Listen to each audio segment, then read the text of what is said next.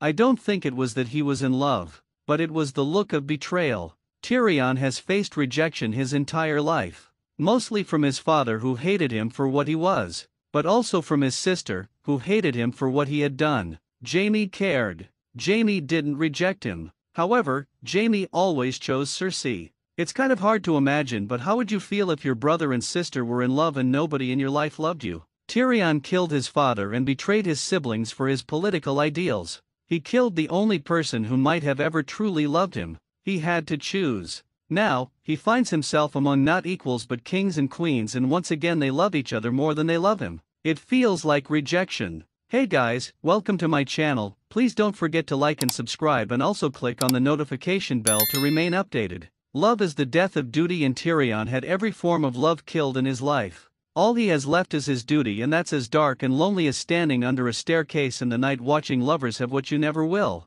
I think there's sort of a puppy love thing going on, or there was, but that doesn't really feel like what this is. Tyrion somehow knowing R plus L equals J. This is not plausible, sorry. Having said that, I think we have some things to unpack. Tyrion was left in the dark about Jon swearing fealty to Dany and looked oblivious when Jon refused what should have been a common-sense concession to be neutral in the Dany-Cersi fight. So it looks like he's being frozen out, whether it's deliberate or not. In a similar vein, Dany's openly questioning Tyrion's motivations and abilities. At some point, if your boss accuses you enough times of working to help your own family, maybe you just do that? At the very least, Tyrion's position is shakier than it was. The entire reason Dany left Daario and Essos, in story, anyway, was because she couldn't bring her sex boy to Westeros since she needed to make a marriage alliance. And now she has a new sex boy, who on paper should never be able to marry her, especially now that he's no longer a king, apparently, and still has no marriage alliance.